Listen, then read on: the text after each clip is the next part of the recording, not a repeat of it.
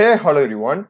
In this video, I'll be showing you how to convert from double to string data type in Java. So I'll be showing you two ways how you can do this. So let's get started. So first, let me declare a double variable. Okay. So it's going to be double d equal to, let me put 12.3. Okay. And let me also declare a string variable. So capital S string S be my string variable.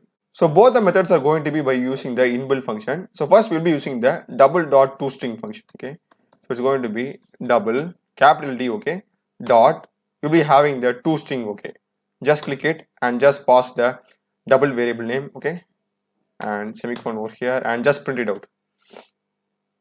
System dot out dot print. Just put our string variable name, which is yes, and that's it. Save it,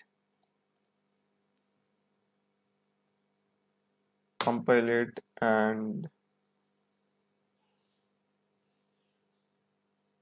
run it.